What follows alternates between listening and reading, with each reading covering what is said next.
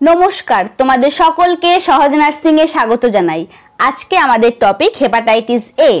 Hepatitis A জিনিসটা কি? Hepatitis A is an inflammation of liver caused by hepatitis A virus. Hepatitis A ভাইরাসের ফলে যদি আমাদের লিভারে ইনফ্লামেশন হয় সেটা হেপাটাইটিস এ। এটা কিভাবে হচ্ছে, মোড অফ ট্রান্সমিশনটা কি, মেনলি কি হয়, এটা হচ্ছে ফুড বা water contaminated water borne disease. এটা একটা র or আন্ডারকুক sea food or seal fish যেগুলো আছে সেইগুলো খাওয়ার ফলে কিন্তু হেপাটাইটিস এ হতে পারে। তাই জন্য কোনো সি ফুড, কোনো সিল ফিশগুলো র বা মানে কম রান্না করে খাবে না, ভালো করে কুক করে খেতে হবে। কন্টামিনেটেড ওয়াটার, কোনো হেপাটাইটিস এ ভাইরাসের কন্টামিনেটেড ওয়াটার পান করলে হেপাটাইটিস এ ভাইরাস হতে পারে। Anal or oral sex with infected person, কোনো পারসন যে হেপাটাইটিস এ ভাইরাসে ইনফেক্টেড তার সাথে অ্যানাল অর ওরাল সেক্স করলে কিন্তু ট্রান্সমিশন হবে। রিস্ক ফ্যাক্টরস কারা? eating food prepared by someone with hepatitis A who did not washing their hands properly after a bowel movement or using the bathroom। Hepatitis A positive কোনো patient সে যদি bathroom use করার পর বা পটি করার পর ঠিকঠাকভাবে hand wash না করে কোনো খাবার বানায়, সেই ফুডের পুরো খাবারটার সাথে তো সেটা কন্টামিনেটেড হয়ে ভাইরাসটা তখন তোমার হতে পারে। পুয়ার স্যানিটেশন অ্যান্ড হাইজিন, ঠিকঠাকভাবে স্যানিটেশন এবং হাইজিন মেনটেন না করলে হতে পারে। Having anal or oral sex with a person who has hepatitis A, তার ফলে হতে পারে।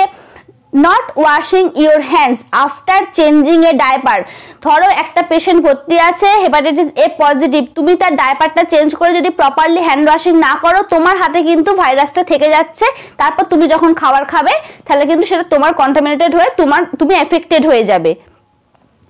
Drinking contaminated water, hepatitis A contaminated water পান করলে হতে পারে।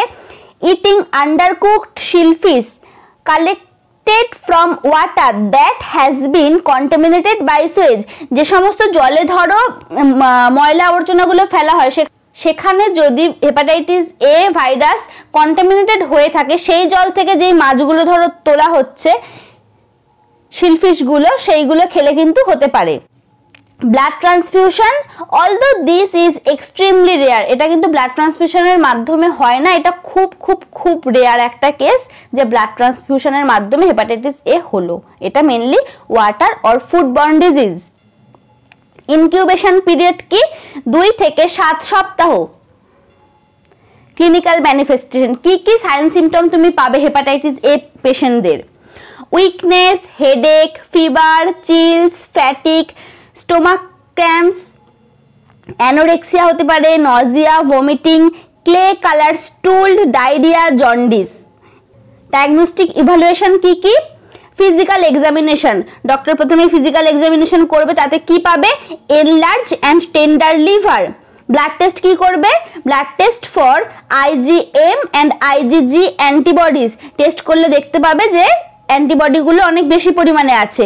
IgM is usually positive before IgG।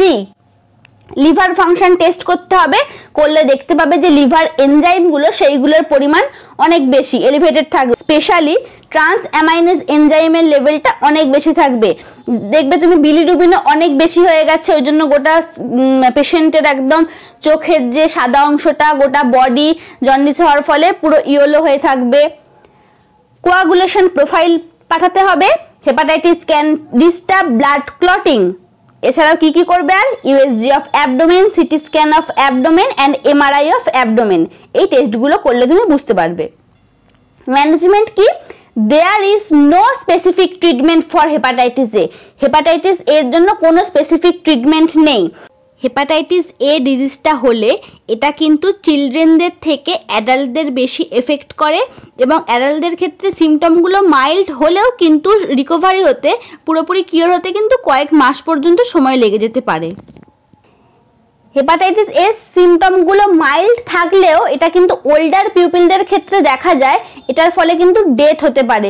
রেটটা অনেক কম, 3%, কিন্তু এর যদি সিভিয়ার পর্যায়ে চলে যায় হেপাটাইটিস এ তাহলে কিন্তু ডেথ পর্যন্ত হতে পারে।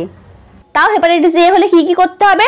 Rest is recommended when the symptoms R most severe, যখন সিমটমগুলো অনেক সিভিয়ার হবে তখন রেস্ট নিতে বলা হবে। অ্যাভয়েড অ্যালকোহল, অ্যালকোহল অ্যাভয়েড করতে হবে। Avoid substance that R toxic two liver including acetaminophen, যেটাকে আমরা কি বলি ট্রেড নেম প্যারাসিটামল, যে প্যারাসিটামল সেটা কিন্তু খাওয়া যাবে না, এটা আমাদের লিভারের পক্ষে প্রচন্ড টক্সিক, তাই এটা অ্যাভয়েড করতে হবে। অ্যাভয়েড ফ্যাটি ফুড, যে সমস্ত খাবারে অনেক বেশি ফ্যাট আছে সেই খাবারগুলো অ্যাভয়েড করতে হবে, কারণ সেটা আমাদের লিভার তখন ডাইজেস্ট করতে পারবে না। It is important to have excellent personal hygiene to reduce the risk of passing the virus on to others. যদি আমার হেপাটাইটিস এ হয়, আমি কিন্তু আমাকে ঠিকঠাকভাবে হাইজিন মেনটেন করতে হবে যাতে আমার থেকে অন্য কারো না হয়ে যায়। Thoroughly wash hands after going to the toilet. Toilet থেকে যাওয়ার পরে কিন্তু ঠিকঠাকভাবে হ্যান্ড ওয়াশ করতে হবে। Patient should also avoid handling food and having unprotected sex when infected with the virus. যখন কেউ ইনফেক্টেড থাকবে এই ভাইরাসটায় তখন তাকে কিন্তু কোন রান্না করা বা ফুড হ্যান্ডেলিংটা অ্যাভয়েড করতে হবে, কারণ তার হাতে যদি ভাইরাসটা থেকে যায় সেখান থেকে কিন্তু গোটা ফুডের মাধ্যমে সবার হয়ে যাবে। তাই ইনফেক্টেড পারসন সে আনপ্রোটেক্টেড সেক্স করবে না, আর কি করবে, কোনো খাওয়ার হ্যান্ডেলিং করবে না। এর মাধ্যমে অন্যের হওয়াটা আমরা অনেকটা প্রিভেন্ট করতে পারবো। প্রিভেনশন কি কি? Vaccination with hepatitis A vaccine. Hepatitis A vaccine নেওয়ার মাধ্যমে কিন্তু হেপাটাইটিস এ ভাইরাস আক্রমণটা প্রিভেন্ট করা যায়। ড্রিঙ্ক ক্লিন ওয়াটার, সবসময় ক্লিন ওয়াটার খেতে হবে। ইট কুকড ফুড, রান্না করা খাবার খাবে। Wash hand properly after using toilet and before eating.